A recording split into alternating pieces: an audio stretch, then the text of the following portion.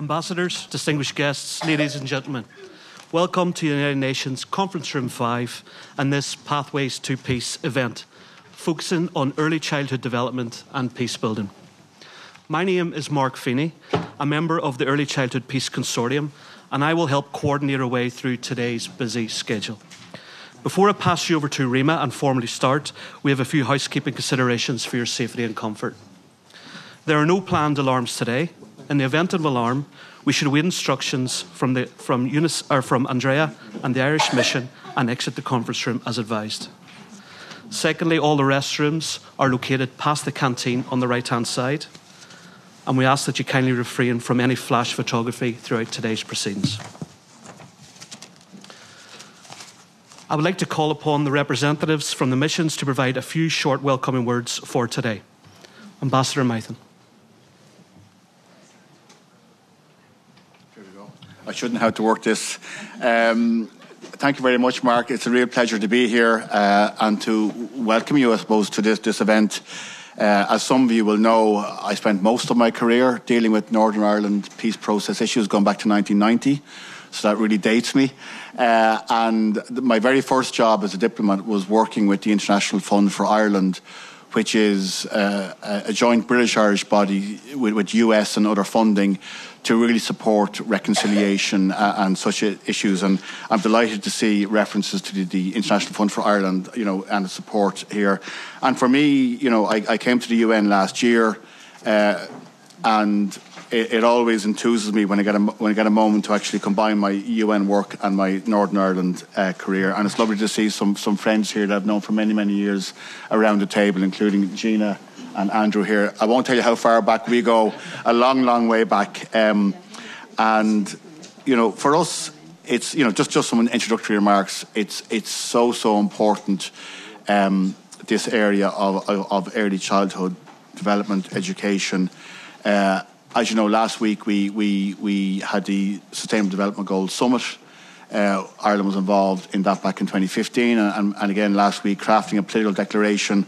And for us, achieving progress in the area of early childhood development is so important.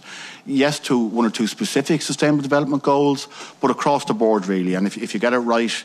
If you get it right early on in early years, you're halfway home in terms of development and so many other issues. Just one little example from Northern Ireland. A few years back, the Irish and British government set up the International Monitoring Commission, which was a commission of representatives to look at reasons why there was still residual paramilitary violence in Northern Ireland. And they did a really good scoping exercise comparing, areas where there was a lot of residual paramilitary violence and incidents, and economic, social factors, and access to education, areas where educational attainment was really falling short, and there was an absolute correlation in the mapping exercise in areas where those factors are really not in good shape, and where there was residual violence and young people continue to join paramilitary groups. One of the lessons we really learned from the Sustainable Development Goals process was not to go on hearsay or conjecture, but to look at data and empirical evidence. And for us, here was really strong empirical evidence of the connection between lack of early childhood education, lack of opportunity, and what it means. And we don't just see it in Northern Ireland, we see it in Haiti with gangs, we see it in many parts of the world, recruitment of child soldiers, where that opportunity is not available, is lost, and it's really impactful. So this is a really, really important occasion for Ireland, for the mission of Ireland. We're delighted to be associated with it. I'm delighted to be working with Colombia. We have a very strong relationship with Colombia and with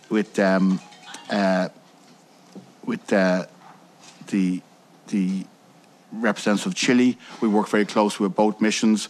Both missions gave us a tough time during the SDG negotiations, and that's rightly so. They challenged us very strongly. Likewise, delighted to have Mexico here, representing Mexico, to have the special representative of the Secretary General on Violence Against Children, and as it says, Andrew Elliott from the Northern Ireland Bureau. So with that, I just want to say thank you. We look forward to a really good discussion today, and I think I'll come in later on during the panel discussion. Thank you, Mark. Thank you, Ambassador. Deputy Ambassador Tickner. Thank you. Thanks so much. I just want to acknowledge UNICEF, the Early Years Initiative, and the Permanent Missions of Ireland and Chile for their role in facilitating this important event and conversation. We've been asked to speak quite briefly in general terms, and I'm going to time myself so I don't abuse my time. Let me start by stating the obvious. What takes place in early years has fundamental lifelong consequences. For example, social groups in situations of vulnerability with low investment during early childhood achieve obviously worse results in education and professional careers, are more prone to illness, enjoy shorter average lifespans, and are at greater risk of becoming... Oh, I'm sorry. Sorry, Deputy Ambassador. I had no idea. It was just some introductory. It was an introductory comment. I had no idea. For the start of the Sorry. meeting. I guess I didn't follow the instructions. Sorry. I don't have anything to say other than welcome then. So. That was embarrassing. Sorry. I was ready to get right into it. Sorry. Thank you. I just acknowledged my partners here at the table. We're very keen to participate in this conversation, is what I want to say. The issue of early childhood in the context of the current government of Gustavo Petro and Francia Marquez has become a fundamental question. And I'll speak more about the issue after, but I just want to say that notwithstanding efforts that span a course of over a decade, I think in general we're still falling short of attending to the crucial needs of children in these specific age groups. And I'll talk about that in a bit. Sorry. Thank you very much. And Deputy Ambassador Rudez. Thank you. I would have done just the same, actually. Yeah. Good thing I went through the embarrassment. Definitely no. Thank you. Thank you very much. Good morning, Excellencies, colleagues, ladies, gentlemen. I'm very happy to be here today to be part of this discussion. Actually, when you come to know early child development and the tools to address it, you understand that it's key to so many of the things that we try to build in this institution here later on and to make them sustainable. So this is a critical intervention. So I'm happy to say that my country has some experience on it. It started more than around 15 years ago at least, and it's proven very instrumental to build a more cohesive, sustainable, resilient society, families, children, all the components. So it would be very interesting to hear others also their experience. Thank you very much. Thank you. Okay, so we'll move on quick. We have a busy agenda today and limited time. It gives me great pleasure to pass you over to the Chair of the Early Childhood Peace Consortium, Dr. Rima, Salah. Thank you.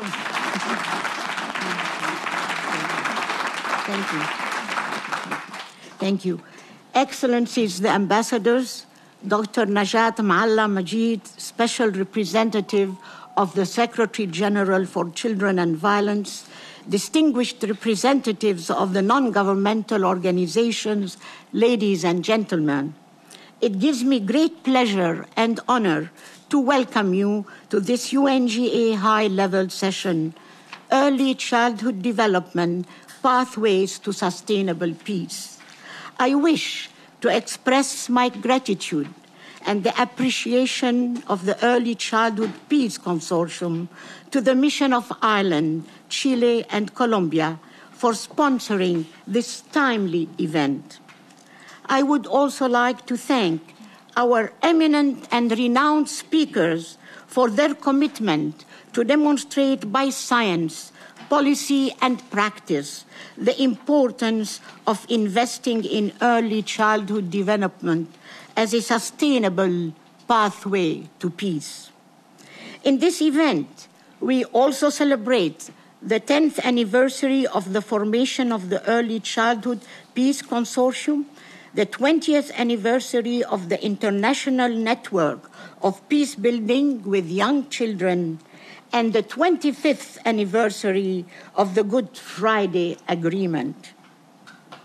Most importantly, we celebrate families, parents, fathers, and mothers who toil every day to anchor peace in their homes and communities. Yes, we are living in a very critical global context marked by unprecedented threats to peace and security. Today, millions of families and their children find themselves trapped in situations of violent conflict, displacement, occupation, exacerbated by climate change, natural disasters, and COVID-19 pandemic. In 2022, according to Save the Children, approximately 468 million children were living in conflict zones. Also, according to UNHCR, in 2022, of the more than 108 million forcibly displaced people, an estimated 43 million were children.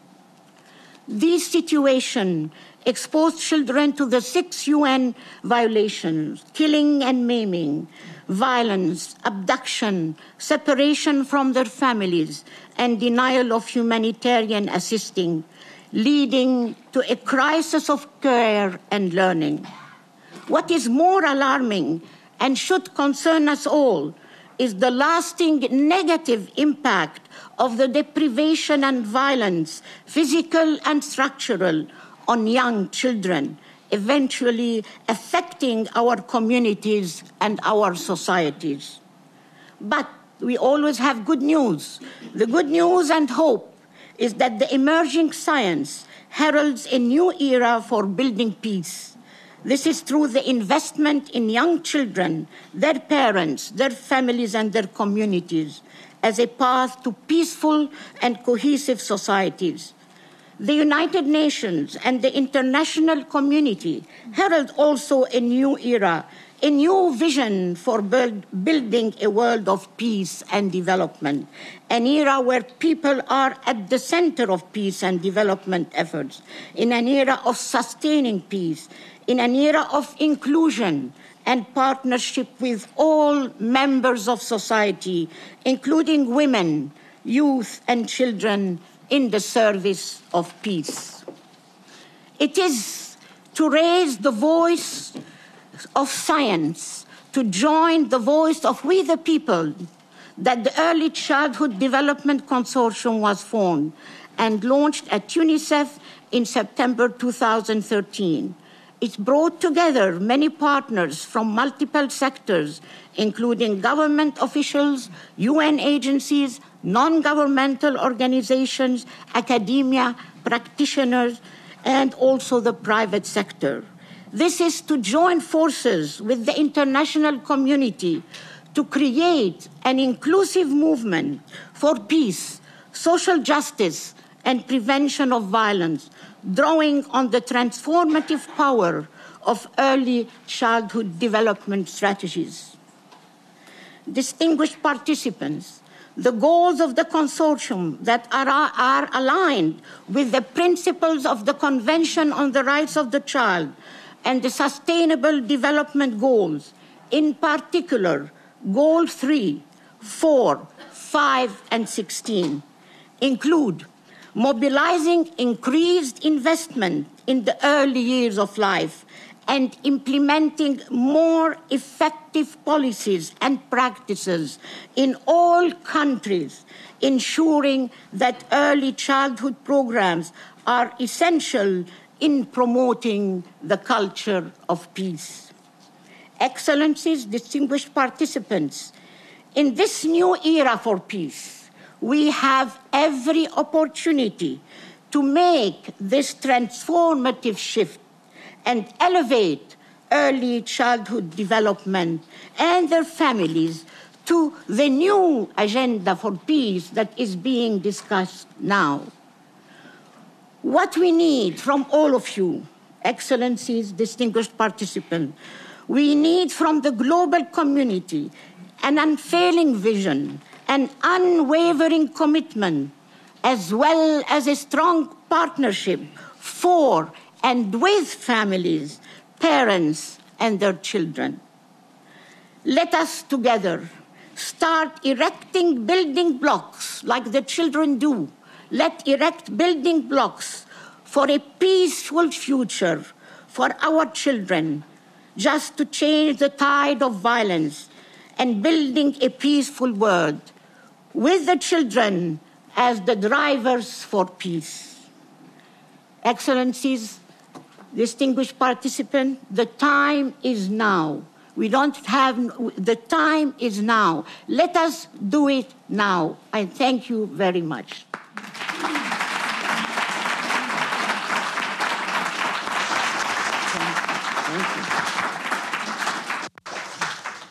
Rima, thank you for your comments. So the work within the ECPC is broadly split into three thematic areas: research, science, policy and advocacy, and programmatic activity.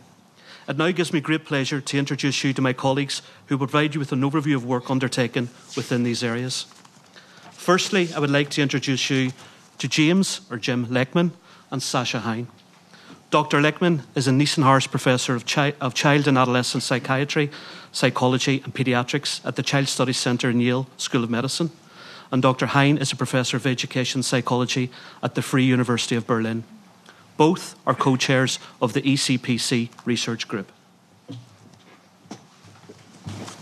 Thank you so much, Mark. And it's a pleasure and honor to be here.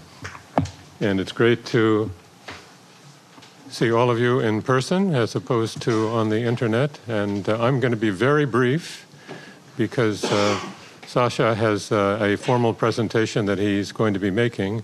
But I would just echo some of the words that Rima has shared with you, that it's so important for us to try and build a more peaceful world by investing in our children. And I guess it also brings to mind some of the work that we've done over the years, and Rima mentioned this, but this is actually the anniversary for the publication of this book, Pathways to Peace, The Transformative Power of Children and Families, and wonderfully, Catherine Panterbrick and Rima were also the co-editors of this volume. And in a discussion that I had last night with Suna, she's hoping that we can actually come up with a new edition. And what's interesting about this book is that it covers not only the ground of what's going on clinically, what's going on actually in the field, what the research says, but also what the basic science also has to say. So putting it all together and bringing it up to date makes very good sense to me. But of course, I want to thank the representatives from the states of Ireland, from Colombia, from Chile. Muchas gracias. And we're very grateful for your investment in this opportunity and making it happen. Without your participation and sponsorship, we would not be sitting here this morning. So we're very grateful for that.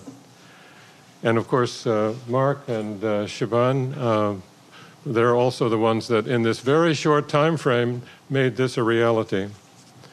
It's also great to be sitting across from Josh Federer, who I've had interactions with over the years, whether it was in Palestine or in Northern Ireland, although I'm not sure I've actually met him in Northern Ireland, but it's amazing to see him, and thank you so much, Josh, for the work that you're doing, and for putting together, along with Mark Litziv and Shaban, this volume that I think we all have an opportunity to take a look at.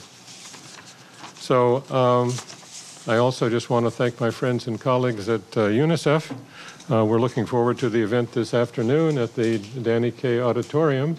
And it makes me think also of Kyle Pruitt, and Marcia is right here as well. And it's really wonderful. We're going to be able to see this young group of people from New Haven singing this song. It's Seeds of Peace. It will really be a wonderful opportunity for all of us in the All Children's Choir. So I guess having said a word about Kyle Pruitt, I should also say whatever else is true during today's presentations, we also need to remember not only to focus on the mothers and the children, but the fathers as well. And we need to find a way to bring that to the forefront in terms of our thoughts as well. And I'm going to turn the floor over shortly to Sasha, but I also want to say, Paul Connolly, I haven't seen you in such a long time, but he was also the co-chair of this research group for many years. I'm not sure a decade is the right word, but for many years. So thank you for coming, and thank you for bringing with you your friends and colleagues from Northern Ireland, and best wishes with regard to the LINKS initiative. That's something that can really make a difference around the world. So I think with that, I'm going to say, the floor is yours.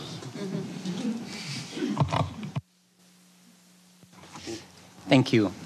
Thank you very much, Jim. Thank you for the opportunity to present some of our research in what Jim just said, a more formal way, a more formal presentation. So we know that in the early years, accessible and quality early childhood learning opportunities, stimulation, and also responsive caregiving can contribute to peace and human security, including social cohesion and the reduction of conflict.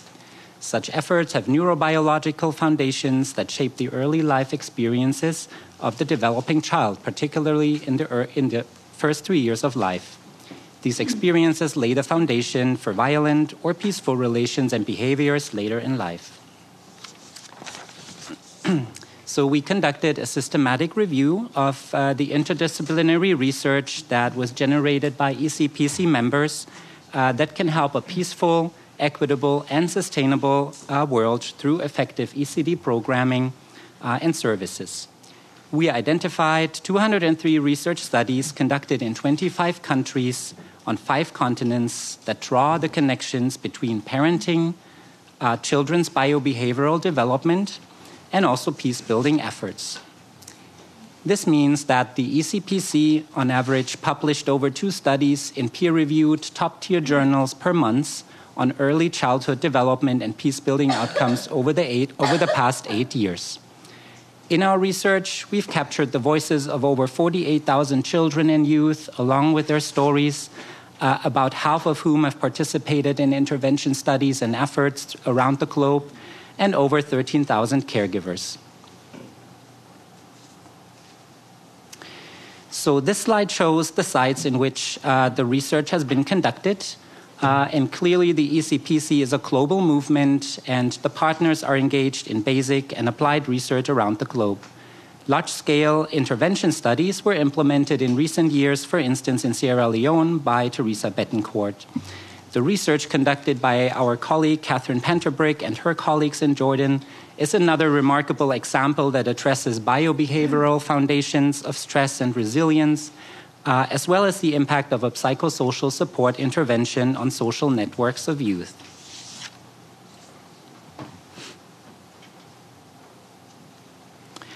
From this work, we have learned that continuous and coordinated research drives innovation in early childhood care and education. Pre-primary education and early childhood parenting programs can significantly improve early learning and also decrease harsh discipline as a family foundation for conflict and caregiving stress. Elevating children's learning outcomes and diminishing the prevalence of harsh discipline serves as critical underpinnings for fostering sustainable peace in regions affected by conflict and other crises. Teaching all caregivers, as we heard, including the fathers, about the importance of early childhood is a crucial element of such programs. One example is the Supporting Father Involvement Program, developed and implemented globally by our dear colleagues Kyle and Marsha Brewitt and their colleagues Philip and Carolyn Cohen. Developing and implementing self-sustaining programs and also promoting stakeholder involvement are key elements to ensure widespread peace building and successful implementation of programs of proven value. Recent research in hard-to-access regions has shown that caregiver-guided education and mass media can contribute to peace and stability. The collaborative research conducted by our colleague Hiro Yoshikawa, Sesame Workshop, and the International Rescue Committee is a remarkable example which we will learn more about in today's event. Engaging youth in intergenerational programs is another driving force in successful peace-building efforts. The ECPC can continue to serve as a youth access point for intergenerational programs and tangible research opportunities that address early childhood, youth development, and peace-building efforts. Clearly, a new generation of research is needed to better understand multi-level effects of ECD programs on social cohesion and community-level aspects.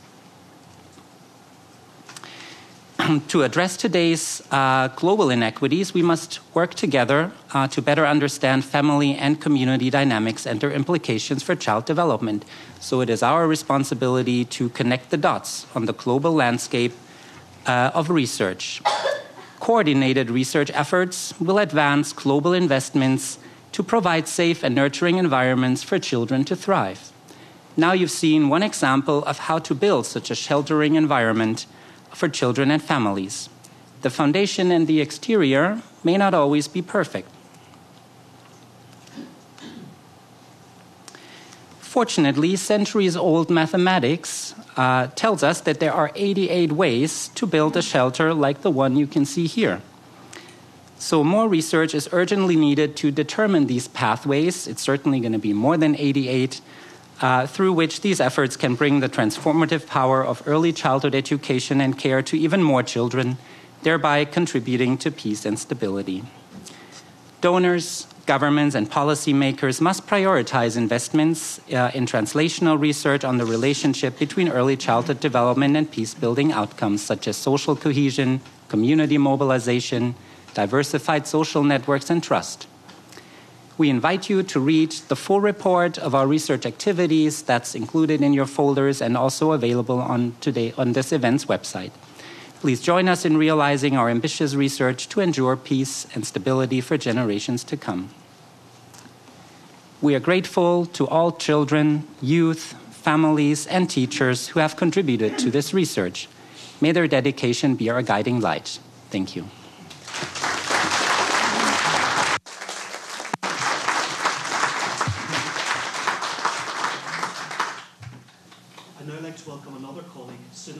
Penny to highlight some of the work undertaken by the ECPC Policy and Advocacy Group. Suna's work at ACHEV involves building collaborative partnerships on managing the transfer and implementation of ACHEV's educational programmes to local organisations in numerous countries including Cambodia, Tanzania, Laos, Lebanon, Saudi Arabia and Brazil. Suna is also the chairperson of the Policy and Advocacy Working Group at the ECPC. Suna? Thank you, Mark. Good morning. Thank you. Before I begin, let me say that it's a great honor and privilege to have the opportunity to address this distinguished audience on a matter that's very near and dear to my heart: children and families, and peace both today and generations to come. Today, more specifically, I'll be speaking about the early childhood developments and its promise for peace. Today, as a global community, we're facing a momentous and an incredibly complex challenge. Inequality is on the rise. Conflict is also increasing globally. Such conflict impact people of all ages. But children are particularly the ones who are vulnerable to violence and neglect. Would you believe me if I tell you 250 million children under age 5 presently living in low and middle income countries are at great risk for not reaching their full potential? And globally, just last year, nearly 500 million, approximately 468 million children were living in conflict zones. That makes 1 out of 6 children. And it's keep on increasing. There was a 2.8 increase from the previous year. This reality has a profound impact on children. The impact is compounded with the fact that children and parents experience immense stress when enduring war and adapting to challenges of displacement. So when children are exposed to these adversities at an early age, they experience something we call toxic stress, which is associated with a broad range of negative life outcomes, including significant behavioral and emotional problems, all that limit developmental potential. And children are disproportionately impacted by poverty and war, exposing them to toxic stress. And then it all perpetuates intergeneral cycles of poverty and violence. So It is vital that we invest in global solutions that are going to be able to disrupt these cycles of violence, build strong foundations for sustainable development and social cohesion, and promote a culture of peace. And this is where ECD has a role to play. Early childhood development is the most formative period in our lives. So by intervening in that early stage and that important stage, early childhood development actually offers a unique opportunity. It is cost-effective and it has sustainable impact. And early childhood development services protect children, foster resilience to the detrimental impacts of toxic stress.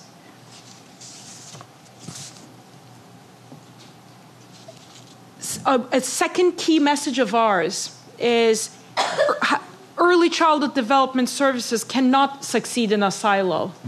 They have to be very strategic. They have to be multi-level. They need to be not just focused on the child alone, but on the whole ecosystem that surrounds young children. Caregivers, family, community, the institutions, and there has to be adequate funding. It has to be fully supported.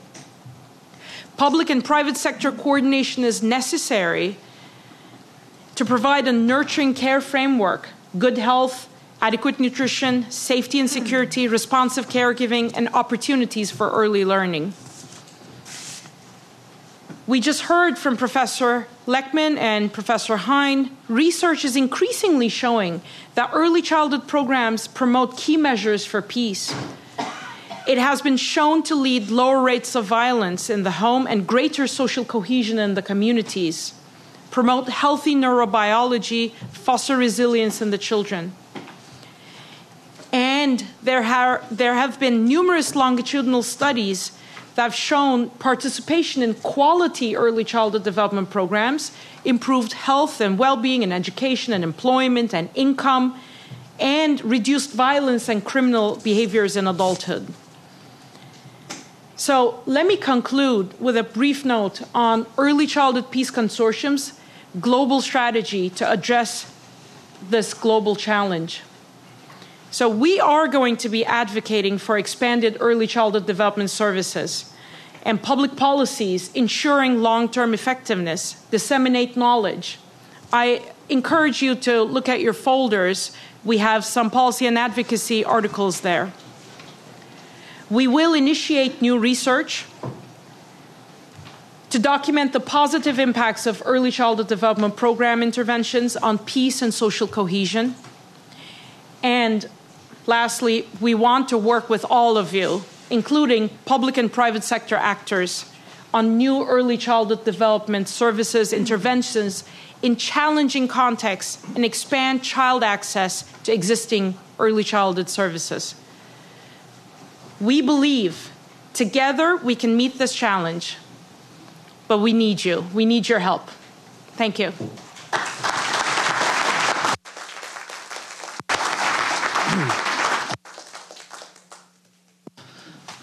And finally, within this section of the programme, I have the great pleasure of introducing Josh Fetter and Ali Shar. Dr. Fetter is a child psychiatrist in Solana Beach, California. He is editor-in-chief at the Carlet Child Psychiatry Report. He also serves as the programmatic lead for the Executive Council of the International Network on Peacebuilding for Young Children. Dr. Shar is a Palestinian physician from Nablus who studied medicine in the former Czechoslovakia. Through witnessing firsthand the impact of war on children in his country, Dr. Shar developed the passion and desire to work for the cause of protecting all children from war and conflict by engaging with the International Network for Peacebuilding and the Early Childhood Peace Consortium. Gentlemen, you have the floor. Good morning. I'm Josh Fader, a child and family psychiatrist and, as Mark said, programmatic lead for the International Networking Group on Peacebuilding with Young Children, the INPB, or as we call it, the network. Along with my colleague, Dr. Ali Shar, also a physician and director of the Palestinian Child Institute at Anajan National University, and fellow member of our network, we are honored to address this session. And we would like to update you on the work of the INPB and the Early Childhood Peace Consortium. I'd like to thank our sponsoring UN missions, Ireland, Colombia, and Chile, along with the many honorable dignitaries and distinguished guests present today, Dr. Rima Salah and the Early Childhood Peace Consortium, UNICEF, and of course my fellow members of the IMPB. Today we're launching our new book, Foundations for a Peaceful World, The Transformative Power of Early Childhood Development in Building Peace and Social Cohesion. This is the follow-up from our 2007 volume called From Conflict to Peacebuilding, The Power of Early Childhood Initiatives, Lessons from Around the World. The aim of our new book is to inspire you and affirm your commitment to peace building with young children by showcasing authentic voices from the IMPB. Our network operates on a foundation of 6 principles, all of which are reflected in the reports from the member countries. Pomestesi in Serbia uses a child-centered, socio-ecological approach, paying attention to power relations in the context of continuing societal conflicts resulting from the breakup of Yugoslavia. Our colleagues in Tajikistan debated, designed, and implemented an effective multilingual Uzbek-Tajik learning approach.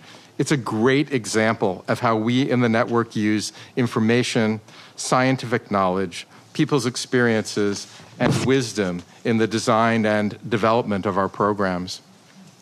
We also see this process in Palestine, where the pain of Palestinian children drives efforts that led to the first Pan-Arab Conference on Early Childhood Development and Peacebuilding, addressing the impact of armed conflict and violence on young children, their families and communities, and the way in which societies can benefit from policies and programs that build peaceful societies, social justice, and sustainability. The Children as Zone of Peace campaign in Nepal has restored child rights after an armed conflict in which the schools were commandeered as military posts. The program attends to power relations and building institutional capacity for good governance, bringing a sense of safety and justice and combating child abuse.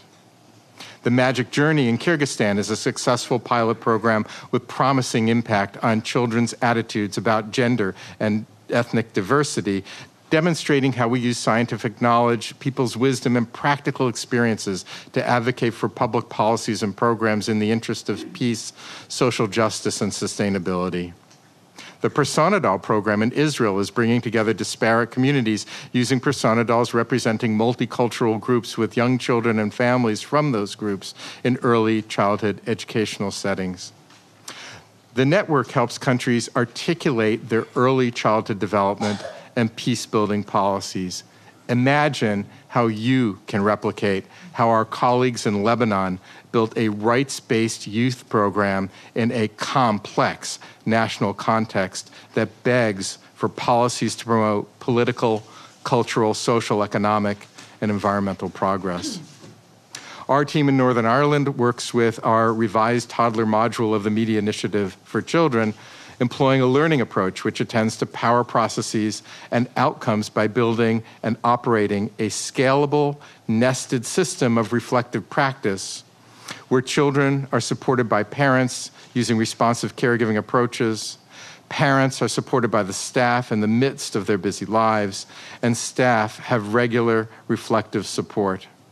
Our controlled trial demonstrated marked improvements in children's social, emotional functioning and decreased stress in staff and parents.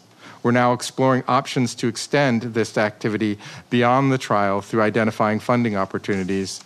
To that end, we are working closely with the team in early years to develop a proposal for the new Peace Plus program to expand this with an ambition to transform post-conflict ECD practice and services within Northern Ireland and the border region of the Republic of Ireland for future generations. I'll now pass you over to Ali to talk more about his lived experience and his vision of how our network transforms the process of peace building. Thank you, Josh. On the 12th of January 2002, and while driving to my work in Ramallah from Nablus, listening to the radio to check the road in a security-challenged area, the speaker on the radio announced that an 8-year-old boy was shot dead on that road, coming back with his father from the cinema. The shot was directly to the head, and the child could only say, "I love you, Dad," before he died. I was in shock. And 3 questions came to my mind. First, what does it feel for a father bringing his child from the cinema, and instead of kissing him goodnight, he would kiss him goodbye and bury him by his hand? The second question, what did this 8-year-old Israeli child do to us Palestinians to deserve being killed? I repeat, what did this Israeli child, 8 years old, do to Palestinians to get killed? And third, how closer to Palestinian state did this killing of the child bring us? On the 12th of April 2002, and that is 3 months later, in the middle of Israeli invasion in my city, Nablus, my wife gave birth to a 34 weeks premature boy. Under military action, no ambulance could approach us to take the child to the hospital that he needed. Few hours later, we lost the child. And of course, I got the answer to my first question.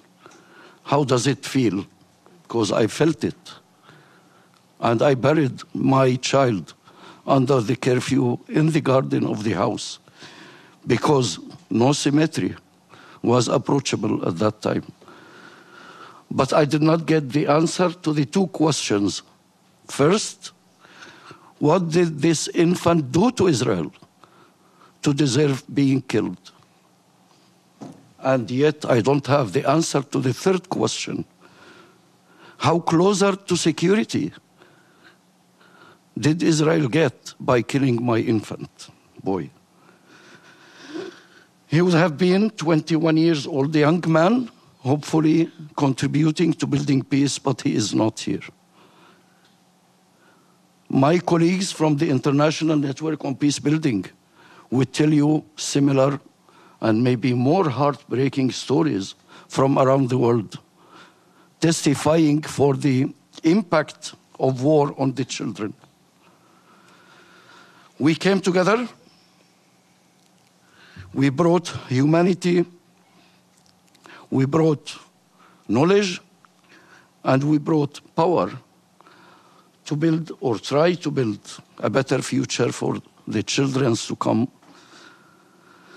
And inspired by the Irish experience in the Good Friday Agreement, we started to seek and sometimes see the light at the other end of the tunnel. And while the journey was not easy, here we stand and show the work and seek your attention and support. Joining the Early Childhood Peace Consortium added to our strength and enabled us reach wider groups of supporters to the cause of children and peace. We know that decisions about war and peace are made here, at the UN. And we know how difficult is the global situation these days.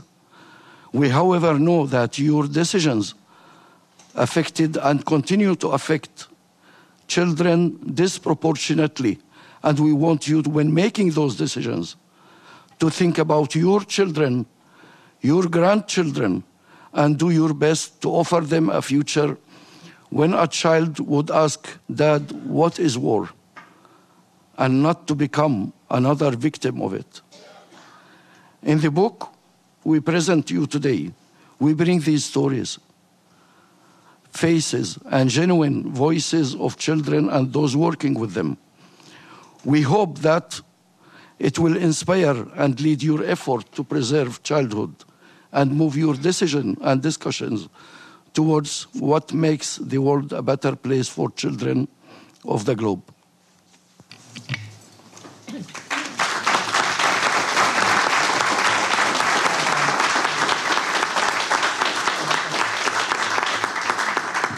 Thank you, Ali. Our book presents an array of voices and realities from regions impacted by conflict, each with a different way of thinking, shaped by the culture and experiences of the authors. Expect to be challenged by some of these pieces, and yet our deepest hope is that you will experience a sense of connection with people of even one of these countries, that you will share our belief in the principles of the INPB, and that you will affirm your commitment to support the work of our network. We are dedicated to the achievement of UN Sustainable Development Goals for education, peace building, and partnerships. Our network calls for recognition of early childhood development and peace building in a UN resolution, support for advocacy and policy engagement, support for research and for services, and the development of effective partnerships to achieve these aims. Thank you.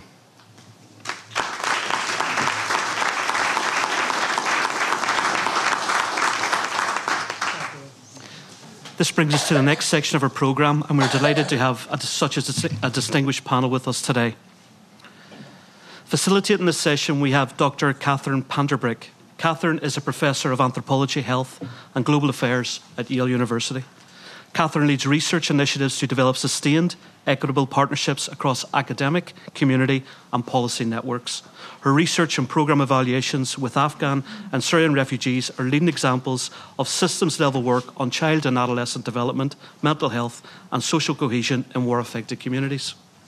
Catherine is also a member of the ECPC Expert Group and Research Working Group. Catherine. Can you hear me? So thank you very much. We have a distinguished panelist here. I want to introduce them very briefly first, and then maybe ask them a question for them to talk to us a little bit. And I understand that Deputy Permanent Representative of Chile is Mr. René Ruidaz. So I hadn't seen you. Thank you very much. So you are a lawyer from the University of Chile, and you've held many interesting positions, and I'm reading just one of them as Deputy Director and Head of the Indigenous Affairs Unit, Human Rights Directorate, and Directorate of European Affairs. And abroad, you've served in many embassies in Chile, but your diplomatic work for the mission of Chile to the United Nations is being in charge of human rights issues. So thank you for being with us today. Ambassador Arlene Tickner, here. You're the Deputy Permanent Representative of Colombia to the United Nations, and you've started this role in 2023, as I understand. Before your arrival to the permanent mission, you were a professor of international relations and director of research in the School of Political Science, Government and International Relations at the Universidad del Rosario, Bogotá, Colombia. So you are a political science professor. Thank you for being with us today as well. Dr. Najat Mallah-Majid, you are the Special Representative of the Secretary General on Violence Against Children and a member of the ECPC Executive Committee. You're a medical doctor in pediatrics who, over the last 4 decades of life, and going, as you devoted your life to the promotion and protection of children's rights. First as head of the pediatric department and director of the Hey Husseini Mother-Child Hospital in Casablanca, as a member of the Moroccan National Council on Human Rights, as the United Nations Special Rapporteur on the sale of children, child prostitution and child pornography. And you have many numerous awards and honors for your strong commitment for the protection of the rights of the child. So thank you for being with us as well. Ambassador Fergal Maithen, it's a pleasure to have you with us. You're the permanent representative of Ireland to the United Nations. You've spent a very number of decades of your career working for the government of Ireland in support of the Northern Ireland peace process and the implementation of the Good Friday Agreement. You recently, as Director General of Ireland, UK and American Division of the Department of Foreign Affairs, you've led teams that have worked on Northern Ireland, Irish-British relations, Irish-US, Irish-Canadian relations, and relations with Latin America and Caribbean regions. So you're a key player in terms of Ireland's position on the globe. Thank you for being with us. Ms. Gina McIntyre, hi. You, the chief executive of the Special European Union Programs body called SEUPP, which is a cross-border body established under the Good Friday Agreement and working to the Government of Ireland and the Northern Ireland Assembly. So what's key for you is that you've gained this extensive knowledge of the complex cross-border development needs of the region and the European funding instruments that are available to foster peace and prosperity in the cross-border region. So thank you very much for being with us as well.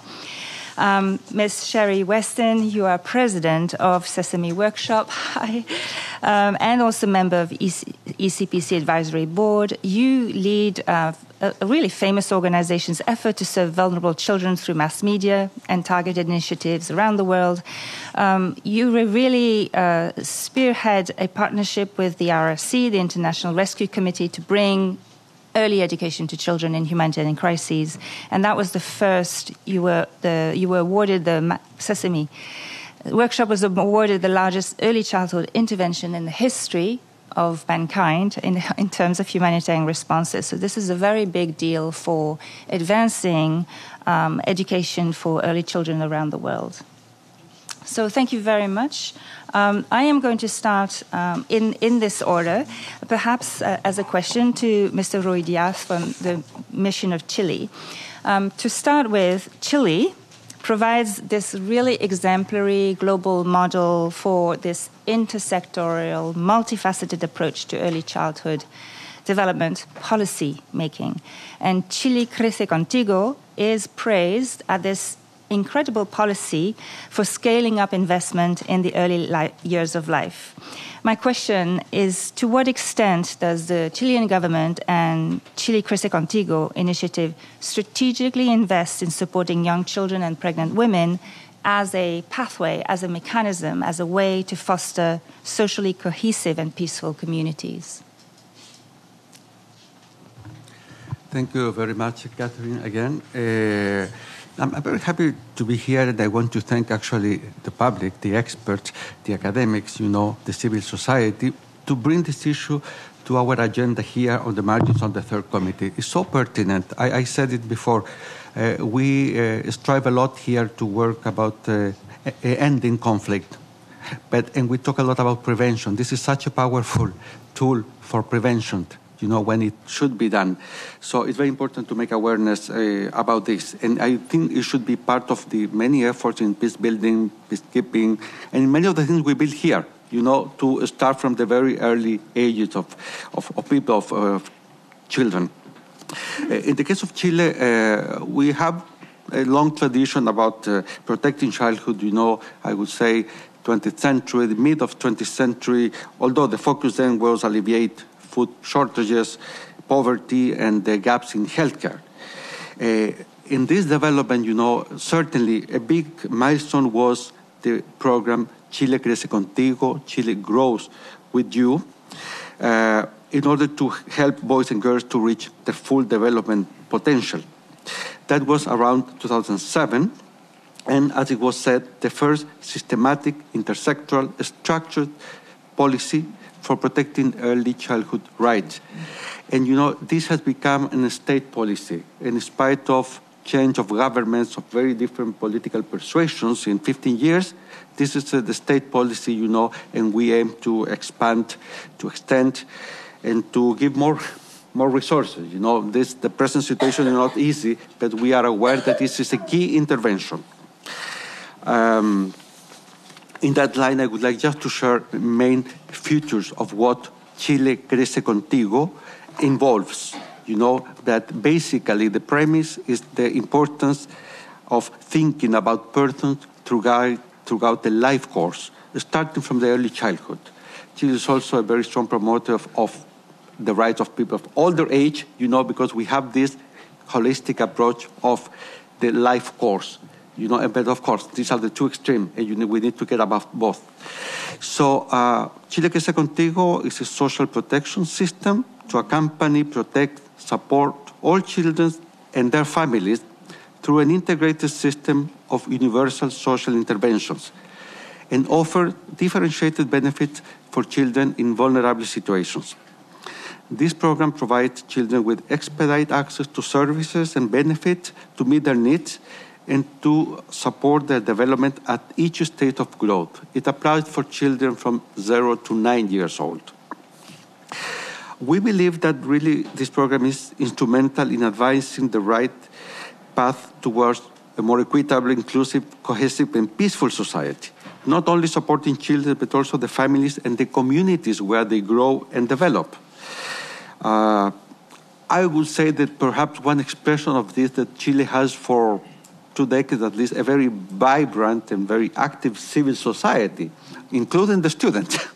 And you might make some connection that if you have care about the formation, in the early years, the people have the right instruments to become involved in society issues, in a constructive manner.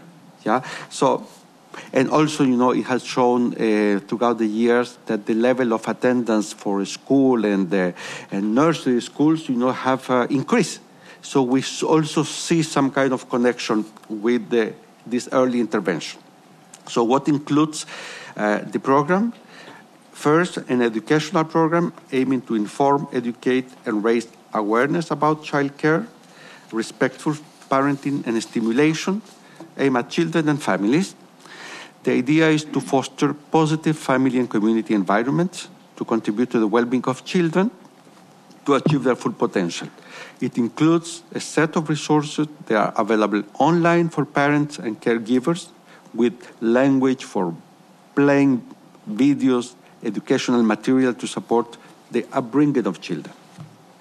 In addition, it has a fund for interventions to support child development, with the objective of supporting modalities such as itinerant stimulation services, home care, stimulation rooms, and toy libraries, the development of children who are behind, at risk, or in delay, in other situations of psychosocial vulnerability that might affect them. This is a national fund that, through agreements with the municipalities, allows the implementation of support modalities for child development that complement the development of children with special needs. A third component is that because we are aware of the need of the children that are farthest behind, the program includes a component of guaranteed benefits aimed at children and their families belonging to the 60% of the country's most vulnerable households. These are technical aids for children with disabilities, together with free access to nurseries, kindergarten, or equivalent modalities. As I said, we have seen results, in school attendance, which seem to have a connection with this intervention, but we are very committed to continue developing this program and to learning from other experiences as well. Thank you very much.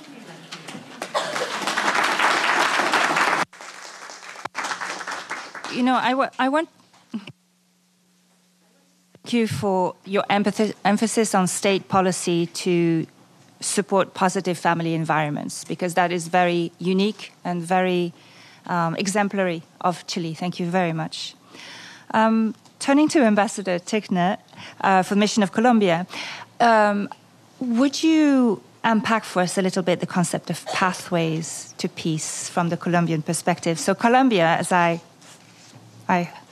is a country that has led processes to end armed conflict, but also remarkably supported a more comprehensive approach to peace processes through addressing the root causes of conflict. And that's done through rural reform, political participation, addressing rights. But it's much more bigger in its vision than just ending violence. So could you speak to that experience and where the investment in early childhood development can come as one of the pathways to building this more comprehensive, more inclusive, more sustainable peace? Thank you. Thank you. I'll forego the thanks that I started with in my first intervention. It will save some time. I just want to acknowledge what's already been said. First off, I would like to express my sympathies to Mr. Shah. Your stories resonated profoundly with the experiences of many in Colombia as well. And so We've heard, I don't have to repeat the empirical evidence. There's resounding empirical evidence on the importance of early investments in childhood in terms of creating pathways to more full livelihoods and also to peace. So I will forego any discussion of that. But I just want to add to the list of important paths created by these investments. The avoidance of risks of becoming involved in criminal activities would just be an additional factor that I want to point out. Colombia is a country that's not only undergoing multiple conflicts, but these are conflicts that not only entail insurgent groups, but criminal groups. And one of the greatest risks that our youth faces is that of recruitment and participation in both armed insurgent activities, but also criminal activities related to our armed conflicts. I think we've also heard that there's a resounding evidence that shows that the negative outcomes normally associated with the lack of early interventions can actually be avoided by comprehensive actions taken both aimed at pregnant women and lactating women, caregivers, and children during early childhood years. So in addition to producing all of these positive impacts that we've heard in education, employment, health, I think also development initiatives that focus on creating and I will call it an ethos of nurturing and care can foster behaviors in children and caregivers that are conducive to pacific coexistence and to tolerance of difference, which we haven't mentioned either. Creating an environment in which difference is not deemed a threat or a problem, but actually something that enriches the social fabric, I think is something that we should point out as achievable via these types of interventions. So I want to talk you through quickly Colombia's experiences. There's been efforts starting basically in 2010 to create a comprehensive social protection system targeted towards children and their families. And this has been an important part of Colombia's national development plans now for almost 2 decades. In 2010, the government also began negotiations with the FARC. We now have a peace accord with this group that's being implemented. And since that time, I would say that the emphasis on the relation between early childhood development on the one hand and sustainable peace has grown. And in the context of the current government of Gustavo Petro, this has become a centerpiece of the government's approach to social justice and total peace. The two factors go together, obviously. I just want to speak of several initiatives that the government is launching. First, there's a pact on infancy and adolescence that prioritizes the poorest and most vulnerable populations in several hundred municipalities of Colombia. This is an approach that looks to take into account the territorial differences that are required to keep in mind when we do these types of intervention, given the tremendous variation of needs of children and youth in different parts of Colombia's territory. In addition, a new national caregiving system is being created by our new Ministry of Equality and Equity, headed by Vice President Francia Marquez, to address the needs of children, people with disabilities, and older persons in a more systematic and comprehensive fashion. Colombia is a country, as many are, in which 19 million women provide unpaid caregiving activities. And one of the purposes of this effort, in addition to involving men and fathers, is to recognize the role played by caregivers and support them in their efforts to provide more nurturing environments to children and others that need care. Third, combating hunger and malnutrition is another priority. Colombia is one of the countries in South America that continues to endure a tremendous hunger crisis, sadly, which has been aggravated after the pandemic. There's several dozens of thousands of reported cases of acute malnutrition in young children and sadly, widespread chronic denutrition and obesity. Added to this, we have 2,300,000 Venezuelans in our national territory, approximately 30% of which are children. And so this adds an additional burden to efforts to create early intervention strategies. Lastly, and I just don't want to leave this out, calls for decarbonization and green transition, I think, are a fundamental part of at least my government's view of how we go about creating pathways. Because if there is no planet to inherit to our children, all of these other interventions really make little sense. No less important, and I want to just go quickly through this, investments in basic services and caregiving in early childhood development help reduce the risk of violence against children. We talked about pathways to peace, but not violence against children. One example of a multi-stakeholder and multifaceted strategy in Colombia adopted in 2021 is this National Action Plan Against Violence Against Children and Adolescents. On this subject, I just wanted to announce that Colombia will host the first global ministerial conference to end violence against children in 2024. And we see this as a prime opportunity, I'm going to say not to think outside the box, but to actually throw away the box and devise more audacious strategies to address this fundamental issue. Let me just end by stressing, and I know I've gone over time, the importance of robust multi-stakeholder strategies to address these issues. And yet, if we don't insert these strategies within more structural changes, which is essentially the notion of total peace and putting life in the center of our public policies that my government is promoting, I think many of them will fall short of the demands of today's tremendously complex world and the needs of our children, including those in early childhood. So I think we need to think about the structural context within which these efforts take place, because interventions focused solely on accompanying early childhood without structural change more widely are doomed to fall short of the needs of today's world. Thank you.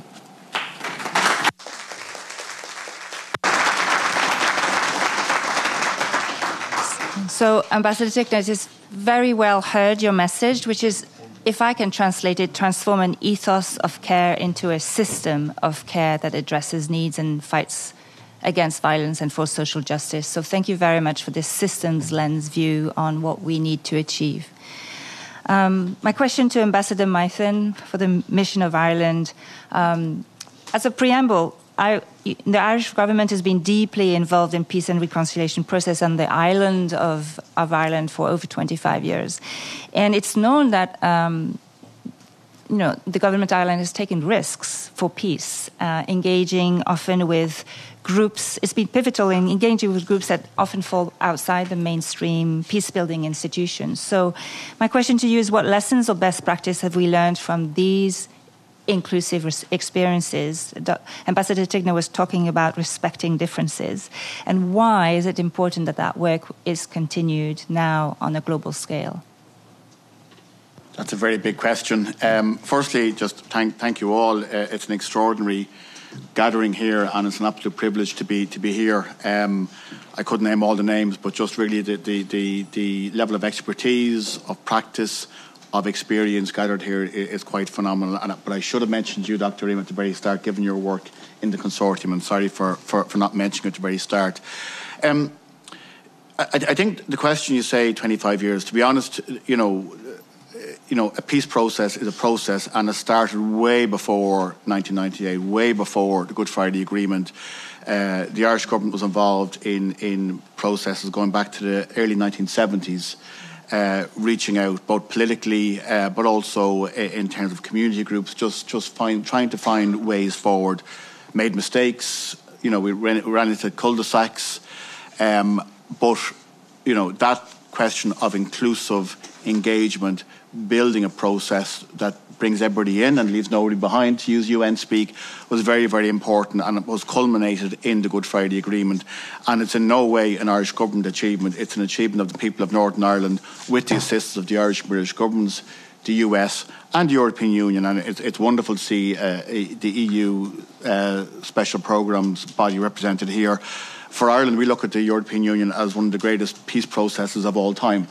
And certainly we drew inspiration, and many political leaders in Northern Ireland, including John Hume, drew inspiration and vision and practices which then inspired the peace process. But for us, it was always about bringing people in.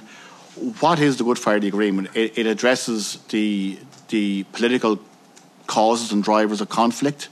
It has been pretty successful in turning off the violence, not completely, but reasonably successful. It has been less successful in building political stability in Northern Ireland. It's been a bit stop-starty in terms of political process. The third flank, though, was reconciliation and building relationships within Northern Ireland, between North and South of Ireland, between Britain and Ireland. And there, I think that's been less successful. It's been more challenging, and it's been knocked off course more easily. So the guns are largely silent. The political process continues, stop-start, but it's a political process. But reconciliation is really difficult. And there's a whole variety of reasons for that. And it takes constant engagement. It is genuinely a process, not an event. It takes constant engagement, including in the very early years, to bring it back to what we're discussing today. I mean, in Northern Ireland, in the Good Friday Agreement, we acknowledged that there was a real problem with education, that young people are not educated together. They're educated in schools in their own communities. There's lots of reasons for that. It's not that parents are bad. There are lots of really strong societal reasons why that's the case. But the reality is, back in 1998, I think some 7% of the child school-going years were being educated together. That figure has shifted to 9%, Siobhan. I think the dial is hardly shifted. And that is a problem. And you often talk to young people from Northern Ireland, and they say the first time they genuinely meet somebody from the other community is when they go to university. They, play different sports, go to different schools, go to different discos, and living separate lives. And that's a real problem when it comes to real deep reconciliation. Not that we ask people to stop being British Unionists or Irish nationalists, but that actually developing relationships and awareness of the other viewpoint. So I suppose recognising the difficulty there, the Irish government and the European Union and the International Fund for Ireland have really developed some programmes bringing young people together in a very systematic way. I'm sure, Jeannie, you'll give more detail on some of those specific programmes. But for us, that's an ongoing commitment that didn't stop in 1998 and has to keep on going. And also bringing young people together from north and south of the island, bringing together people from Britain and Ireland. It's multifaceted. There's 3 sets of relationships that have driven the peace process, 3 sets of relationships that can get knocked off course. For example, we thought things were going pretty well, and then we had a Brexit discussion, and that has driven communities apart. It has caused real difficulty. So we can never stop working at a peace process. We can never stop taking this for granted, and we can never stop working with young people and ensuring access to education, ensuring access to opportunity, educational attainment. I mentioned the report by the International Monitoring Commission about the correlation between lack of opportunity, lack of educational attainment, and then young people ending up in residual paramilitary groups or criminal gangs, as you say. And there's often a kind of read across. We've worked very closely with Colombia in sharing lessons and ongoing lessons, and it's an ongoing process. It really hasn't stopped. I don't often quote Margaret Thatcher. Probably she wouldn't be. We love Tony Blair. We like Margaret, maybe perhaps less. She said 2 things that I always stuck in my mind. One was she said there's no such thing as society. Well, she was completely wrong there. She did say, though, that money wouldn't solve the Northern Ireland conflict, and she was half right there. It was deep political issues, deep societal issues. So throwing money at was never going to be the whole solution. But it is part of a solution. It's part of a solution in terms of funding programmes, building economic and social development. That's really, really important. And it's a message we got through to President Reagan and Tip O'Neill in the 1980s, and hence the US support for the International Fund for Ireland. Ronald Reagan then persuaded Margaret Thatcher, and that's how we got that support. But people like Ronald Reagan, Tip O'Neill, and the European Union understand the need for sustained investment. And I was struck here by Sesame Workshop. The case for investing in young people is clear. It's clear, but it's not always delivered. It's not always easy. And it's a hard battle. And one of the objectives that we were working on in Sustainable Development Goals negotiation this year was trying to crack the issue of financing for development, financing for the SDGs. We're a long way short. So again, jumping from the local in Northern Ireland to the global, to really tackle these issues around education, early childhood education, funding is really important across the board. So Margaret Thatcher was half right on that, but we do need funding and sustained investment and sustained research, and that's really, really important. That's why it's just for us to be associated with an event of this kind is really, really important. That was a very rambling tour de force from 1972 all the way up to today, but the work goes on. We can never give it up, and just hearing Dr. Ali talk about the Palestinian experience. I was here recently, the Ukrainian mission showed a documentary, 20 Days in Mariupol, and there, young children dying in their parents' arms. We know children are such victims of conflict, and we know that, that the cycles of violence can be repeated and repeated and repeated if not addressed. So these are really, really important issues, and for the Irish mission to be associated with it, it's something that we will keep on doing into the future. We're with you all the way. Thank you very much.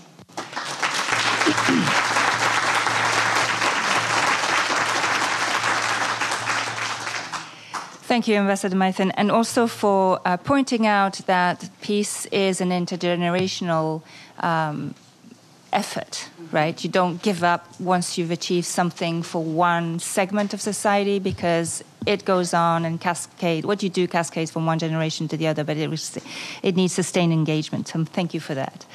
Then I turn to Dr. Majid, Special Representative on Violence Against Children, to keep my question really short, because you have the voice of a global organization. How can we ensure a child-focused, child-centered, child's right approach to ending violence against children by 2030? I will be very short, and I am really happy to be here, because I am surrounded by experts, and you make me becoming young, as pediatrician and as child rights activist, and I will be a little bit provocative today, as usual. I think what is really the question you are addressing me, and we just finished, this wonderful SDG summit, and I think the question is, the Agenda 2030 is not only one SDGs, it's the 17 or nothing. They are interlinked, because you have the drivers of violence, and you have also the protective factor. So it's not only tackling 16.2 and waiting next year, tackling one. It's the global things. And it's echoing the interlinkages of all the children's rights and human rights. So this is really important. This is, for me, a big challenge, and we are pushing the agenda at the global level regarding, working with all countries who are presenting their VNR to make sure that it's embedded, and they are not seeing as parallel programs or initiative, not embedded, in the state policies, not in the national budget, but relying, on donors and depending on the interest of donor-driven. So we have a lot of initiative, a lot of spot, and it's not, sustainable. This is made me having a big concern regarding this point. The other things, we all know that, I was appointed on 1st July 2019. 5 months after, or 4 months, COVID starts. You have worldwide wars. The world is on fire. We are not able to build peace. We fail. And we are currently trying, because the best way to protect children is really to build peace. But the problem is, for me, currently today, is really why we are lagging behind, as you are telling. And it is why this ministerial conference, I was telling, okay, it's fine, but stop, having call for commitment, call for action, another action, but really to think out of the box. We already know, and you provide the numbers of children left behind worldwide, within the country, within the conflict, before, during, and after conflict. And if you add to that the number of displaced people, the number not only of in the refugee camp, deprived of liberty in camps, deprived. So this is awful what is going on worldwide. just, in Campbell Hall, you have 31,500 children who are deprived of liberty. Children are detained, separated from their family. Children are paying a high tribute in mental health. I was in Lebanon, and when I seeing and discussing with these children in this camp, really and all of you know, when the light in the eyes of children switch off, it's too late. And I saw a lot. Mental health. So we are really guilty. So sorry. I think it's not only calling here. We need to really tell ourselves we fail and why we fail. This is the other things that we know. The impact. And, we have all the evidence base. All the impact, on children, their development, we know it. We know also the economic impact. And that investing, it makes economic sense. We know it also. Because, according to recent studies, violence against children within national countries, it's about 5% of the national GDP. So they can save it. And the cost of, toxic stress, all this impact is $393 billion per year. So my God, we know it. So this is another point. Third, what we know, we have wonderful evidence-based program worldwide. Because multi-stakeholder approach is easy to tell. But really, when you arrive at country level, and I'm visiting a lot of countries, it's not an easy task. And here, what is important, I think, you have all this wonderful evidence base, and I think what is missing for me, what I saw in many countries, that we need to stop seeing children, even at young age, seeing families, father and mothers, and hosting communities as passive recipients of services. They are key partners. And you have wonderful programs, I saw it in many countries, that are still at country level and not here. And I think we need to be very context specific. And they are the users. They know very well what is working and what is not working. They are the experts. And among them, children and young people are really wonderful to hear. And I agree with you, what you are doing is how we inform, all these services by the voices and also the experiences and the concern of those who are using him. I think it's really, really important and needed more than ever. And the last but not the least, you are speaking about financing. And we are speaking a lot about financing. And I think we never saw a so huge crisis of multilateralism. We never saw so huge divide within the world. And I think the big question today is really, and this is SDG 17, and what about, how we can switch really about, this donor-driven approach or based on some issues or some interests in a context-specific approach, in a partnership that is based on results and really to strengthen the system at local level and at central level. If we are not doing that, we will repeat the same scenario and we'll come back next year again speaking about that. And I think really we have to be very strong, and you can count on me, it, really how what I am telling and I am selling, investing in child protection and well-being since the early age and through a life cycle approach is vital. And it's needed, and we know that it's efficient. So we need really to push this agenda. I will stop here because I can't continue a lot. Thank you.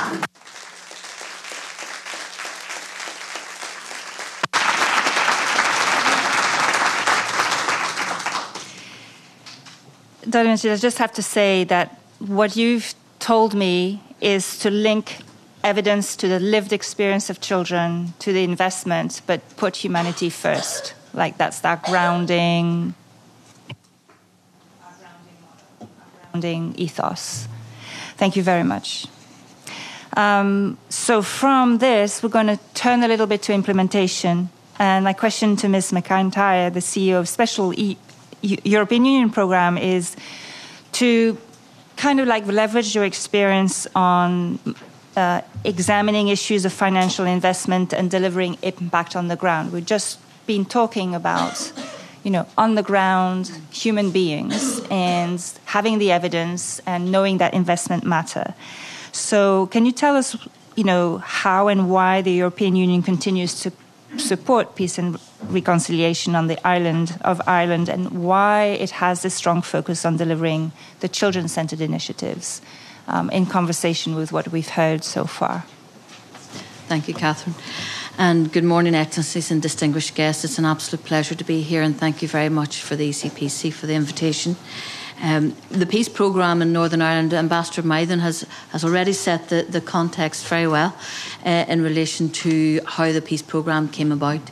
It was as a direct result of the EU wanting to make a positive contribution to the ceasefires in Northern Ireland 25 years ago.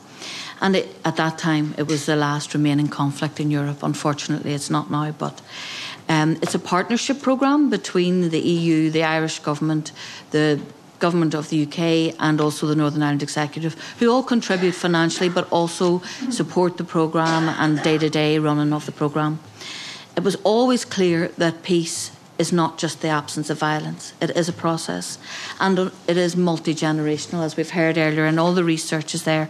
And there are too many experts in this room for me to try to compete with some of the research, but certainly our experience is the intergenerational aspect of the programme is so important, because this programme is all about building trust and about healing the wounds of the past and what we would term the others, the difference, those that are different from us. And I would just say that the programme, although I'm talking about the experiences from Northern Ireland and the border counties of Ireland in relation to our conflict, these lessons that we've learned are worldwide for any post-conflict society, but also for any disaster recovery zone, and indeed from the likes of COVID, because there are intergenerational traumas there that will go on for many, many years, unfortunately. The programme gets built on a socio-economic review of the region, so we really look at and we talk to everybody from the government right down to the public citizens about what is needed, what do they want to see, what do they think is going to make a difference, and what areas we can support. And all of the programmes have always had two distinct aims, which was to reinforce progress towards a peaceful and stable society and to promote reconciliation. And reconciliation is indeed one of the hardest things.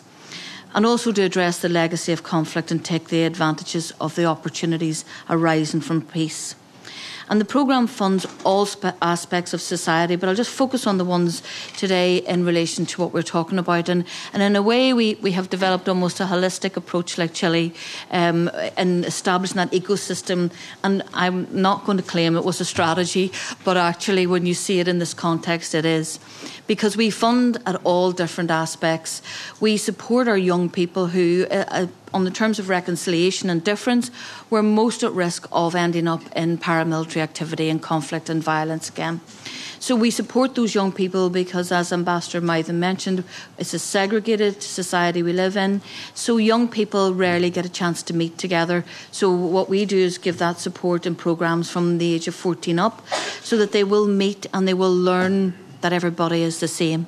And it's all about trying to understand and respect one another and their cultures.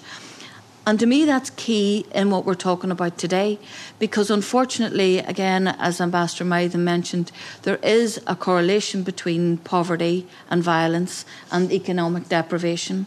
So in a lot of those young people's programmes that we have, and we've funded many, many thousands of children, tens and thousands of children and young people there, those young people are going to become parents probably quite soon, in that they are coming from economic deprived areas. So what we're trying to do at this stage with those programmes is also establish them to be good parents, give them good parenting skills, because it starts, all of what we're talking about here starts from before the parent is a parent. And so if we can help change some of those attitudes of our young people so that they understand difference and empathy and how to nurture, then we will be able to make changes in the long run. The mental health interventions, we also do those within the programme, because we're all very aware about the trauma, intergenerational health care, and it is very, very significant, particularly in post-conflict societies, but as I said, also in disaster zones and the likes of COVID. And just as a small indication, there were over 200,000 people registered as having a mental health issue post-conflict in Northern Ireland. Now, that was just those that were registered. All of those people probably went on to be parents and indeed grandparents. So when you take that, you're now talking about hundreds of thousands of young people and children In a society where we only have a population of, in Northern Ireland and the border counties, about 2.5 million, so you can see the impact that's going to have on the society. And that's the same for everyone. We've done a lot of work with Colombia as well in the past, and very honoured to do so. But the cost of dealing with all of that is significant. And if we can go in early in all of these areas to address that in advance, it's going to certainly save it. We've always funded, the peace programmes have always funded childhood development. And indeed, we have sometimes just bought building bricks, as you talked about earlier, because in some of the rural communities in particular, it was the only opportunity that some of the parents had to meet. Some of those from different communities had that opportunity, so to come together and meet each other for the first time. So we did invest in very simple things, right up to hopefully buildings that will support childcare. But that intergenerational trauma is so significant for what it passes on to the children. We also fund, because of the segregated society and the fact that children do live in and are schooled separately, we fund what's called shared education. It gives these children an opportunity to come together in a classroom-based activity. They meet once a week, whether it's on Zoom or online. They go for school visits, they go for trips. But so that is just to try to bring them together well in advance of being 18 and maybe meeting at university or in a workplace. But what that's also done is it brought together the teachers, it brings together the parents, and it's just a much wider impact on society. And I think that's important. The money is important, it's really important, but we have to start also talking about the impact on society, because the fact that with intergenerational trauma, that if a child develops or experiences 6 childhood adversity experiences in their time, they're going to die 20 years younger than their peer. And when you think about, we can make a difference, we can make such an impact. Thank you.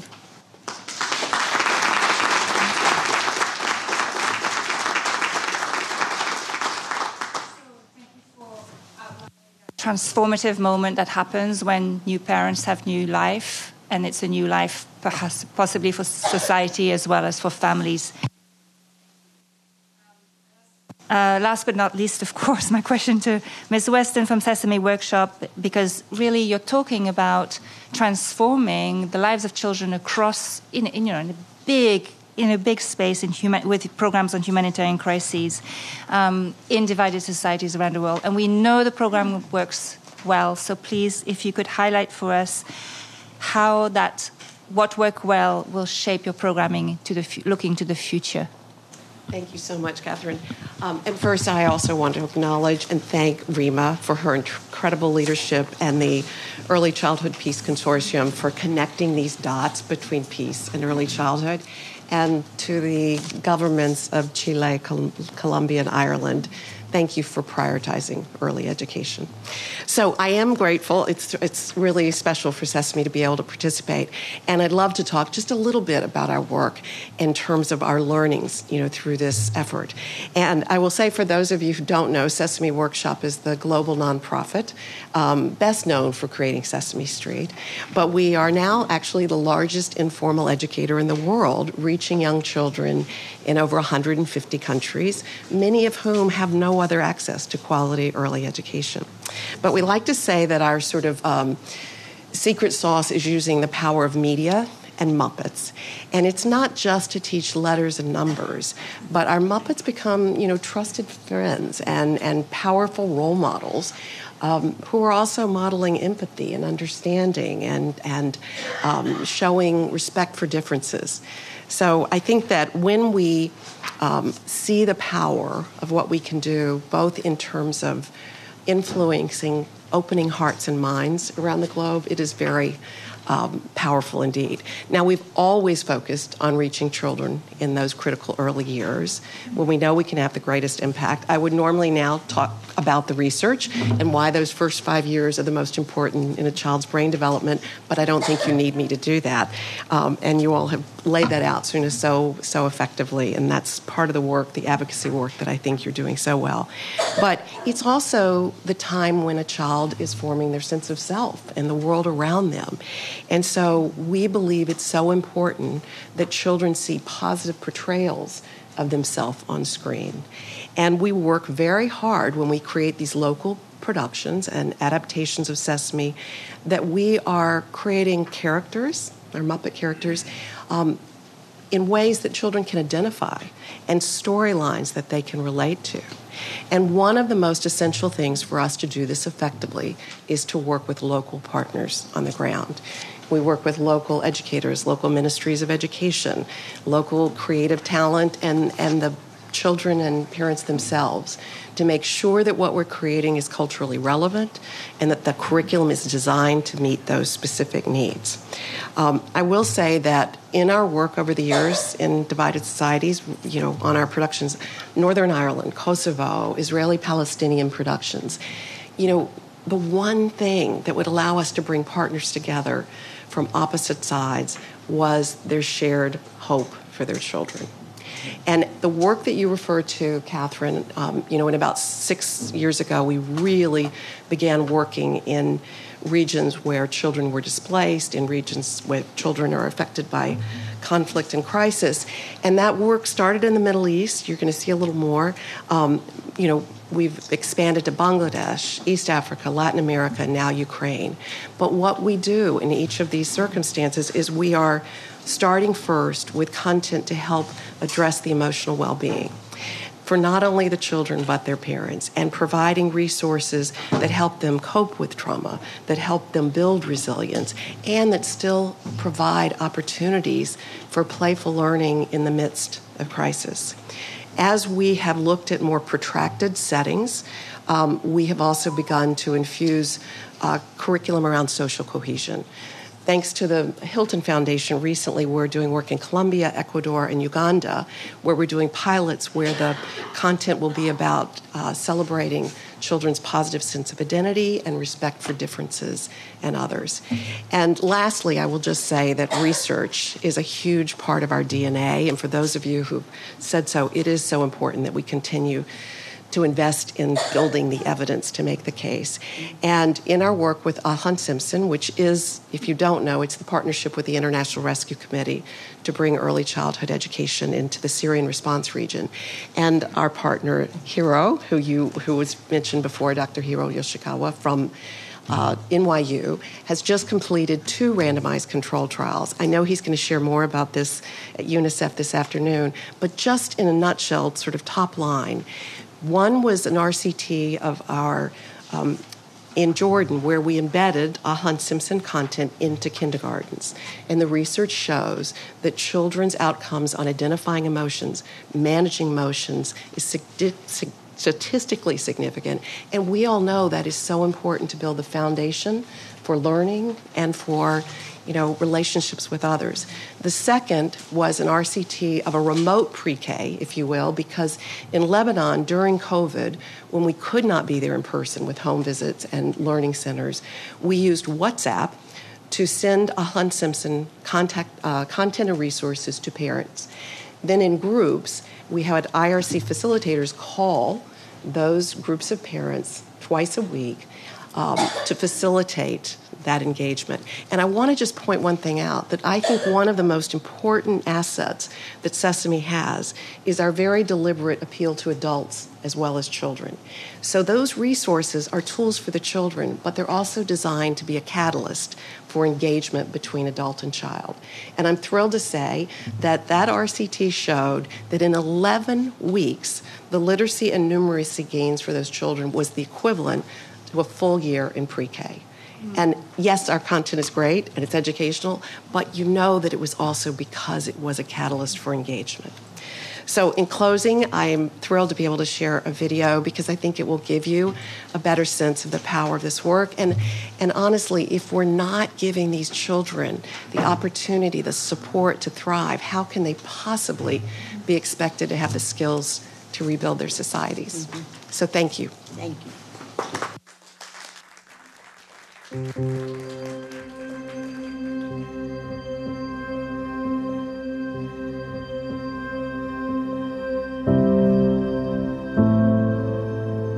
أنا صار لي تقريبا من وقت من 2012 جينا من بيتنا بسوريا تدمر وجينا من الحرب، جينا لهون من 2012 وعايش بنفس الخيمة تقريبا. إيه عندي 4 أولاد يعني شيء الأسئلة عشنا إحنا ما حد يتذكرها يعني بلاس. إذا الولد من هلا بيشيل هم هيك معناته ما له مستقبل يعني.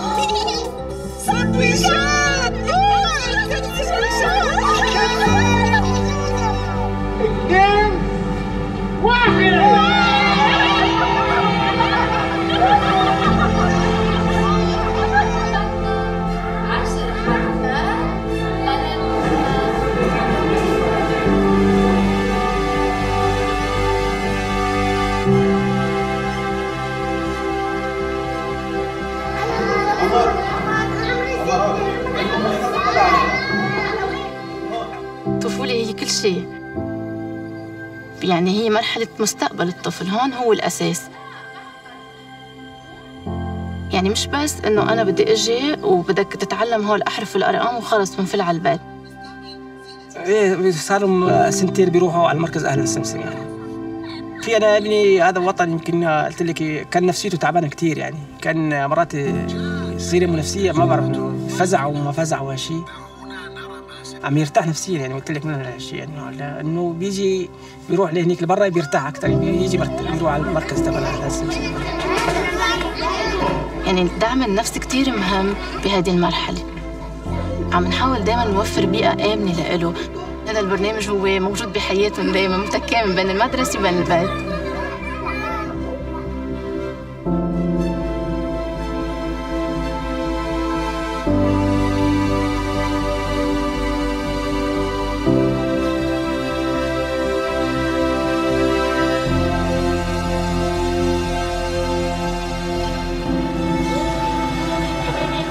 أولادي أهم شيء إنه أول شيء العلم.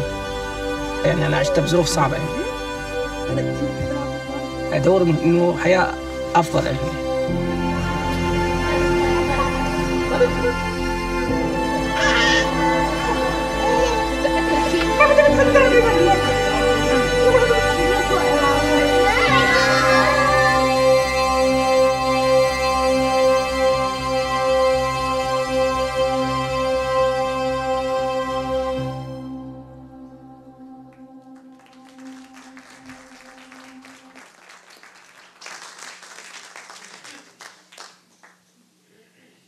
Thank you very much. I would just like to close this session. Thank you so very much for our delegates today. Thank you for our audience for listening. And for our delegates, just a second to show actually this very clear sense of the lot of work that needs to be done, very clear sense of how to leverage data and partnerships to have a clear and sustained commitment to peace and social inclusion through the work of children and families. And as we've seen, children and families themselves are very determined and very courageous. And I hope that we are continuing to be very determined and very courageous in our efforts in the next 4 decades. Thank you.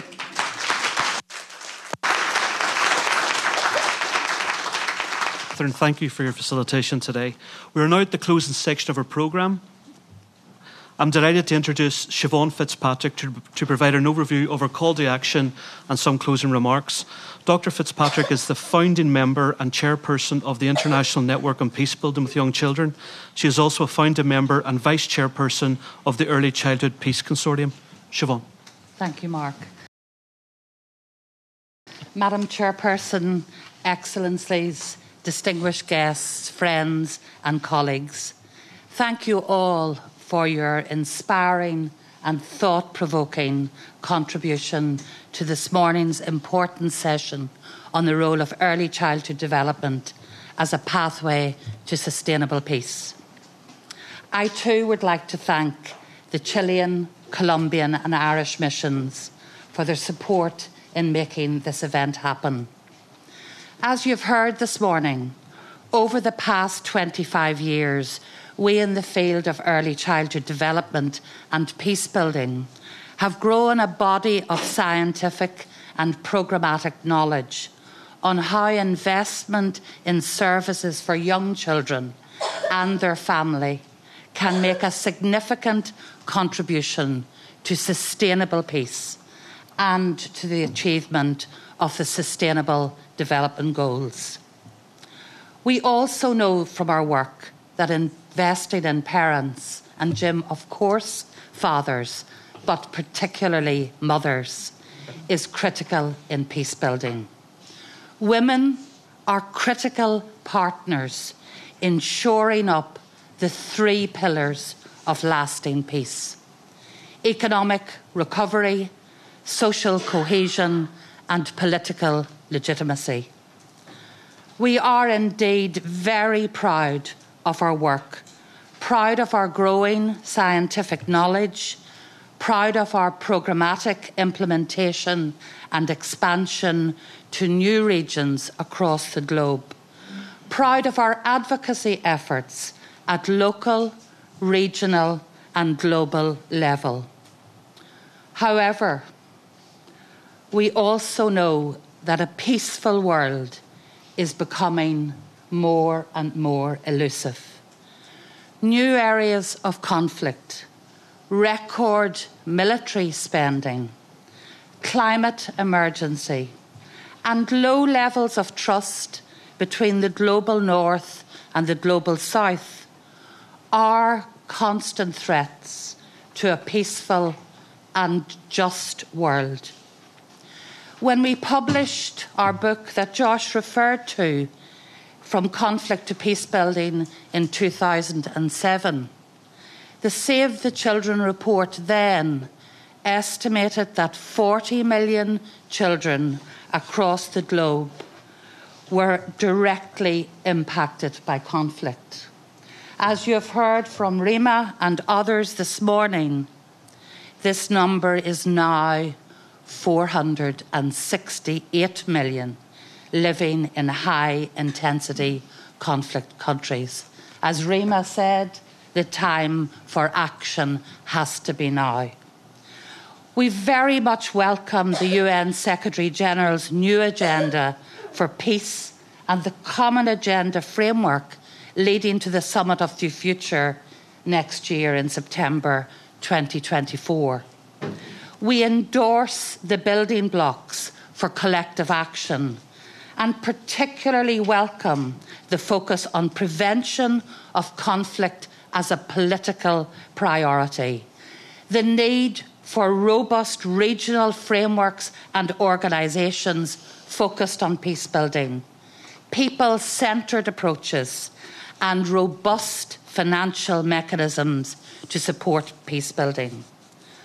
However, now we do need bold and ambitious agendas to achieve our objectives.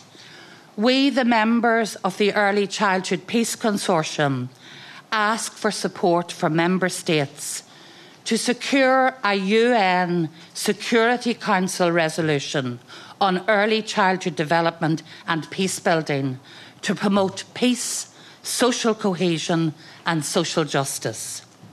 We call on Member States to share the knowledge from the research and programmatic evidence and successful peace-building initiatives globally that link early childhood development and peace-building agendas.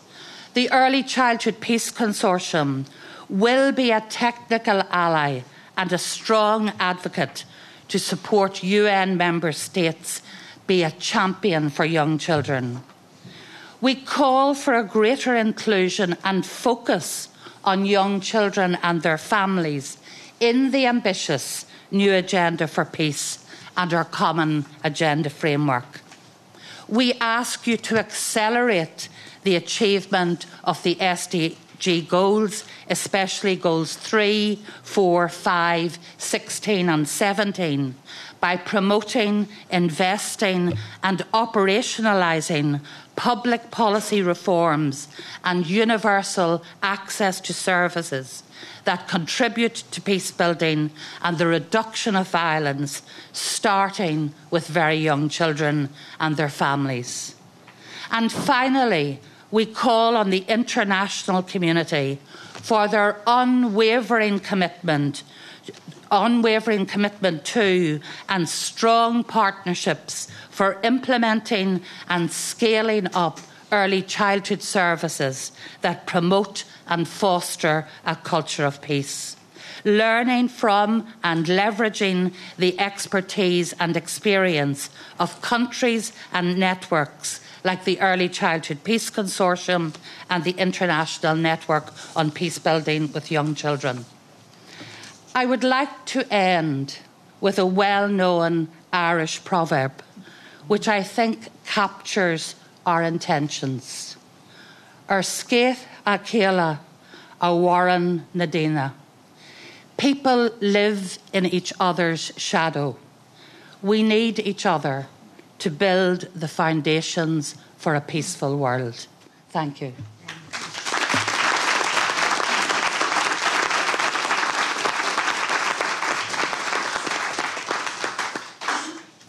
Our final speaker today, we're delighted to have with us Irina Dea, Associate Director for Early Childhood Development at UNICEF.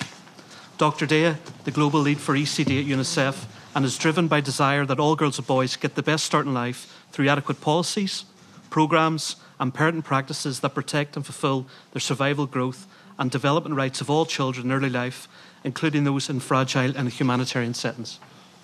Irina. Thank you so much.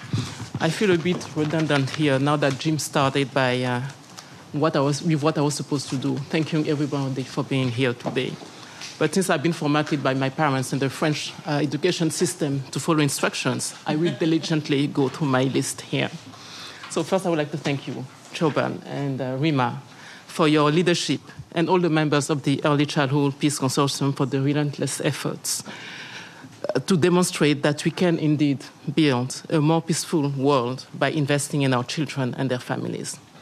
I would like to thank you, Excellencies, for being here today, for agreeing to join us on this path and in this journey to host this important event that would not have taken place today if it was not for you. But also to the more extensive group of friends and countries that have made deliberate steps to champion early childhood development. I would also like to thank all the panelists for sharing their ideas, their views, their experience. I would like to thank you, Dr. Shah, for sharing a very personal experience and asking us some questions that I hope when we next meet or in the future, sooner than later, we'll be able to have answers to. I would also like to thank Sherry, our partner, key partner. When you say that, you do get some of these puppets, so that's why I'm doing it. But thank you so much, for being here, for all participants, for giving 2 hours of your time by being here with us, really demonstrating how important this agenda is for you, and for everybody, the masters of ceremony, facilitator, organizers. And just to make sure I don't forget anybody, thank you, everyone. As you may know, and I do hope that you know that UNICEF has always been a big champion for early childhood development and the role that young children and their caregivers can play, contributing to more cohesive and peaceful societies through nurturing empathy, resilience, peaceful resolution of conflict, and sociability. We have also been a big believer and supporter of the Early Childhood Peace Consortium since its inception more than 10 years ago, grounded in the conviction of the connection between early childhood development and social cohesion. Everything we shared here today is in line with our new vision, UNICEF vision for early childhood development, that does underline this connection between positive and healthy and early environments and peace building, more sustainable nations, more inclusive societies, and also more egalitarian families and communities. But we are not done today. Following this session, there will be an event across the house from here that's going to give us the opportunity to listen to a choir, a children's choir, that will premiere an anthem called Seeds of Peace, composed by Jeffrey Hudson. And I could not leave before reminding us, of the words that were used by Rima, Suma, Sherban, that we must take action, and the time to take action is now. So let's not this session be another one of people preaching to the converted, that we are, but let's take action, spread the word, talk to governments, convince governments, societies, communities, children themselves, that we all have a part to play in all this, and make sure that we invest more in early childhood development so that all children everywhere, but especially in emergency settings, to have access to a better chance in life. Thank you.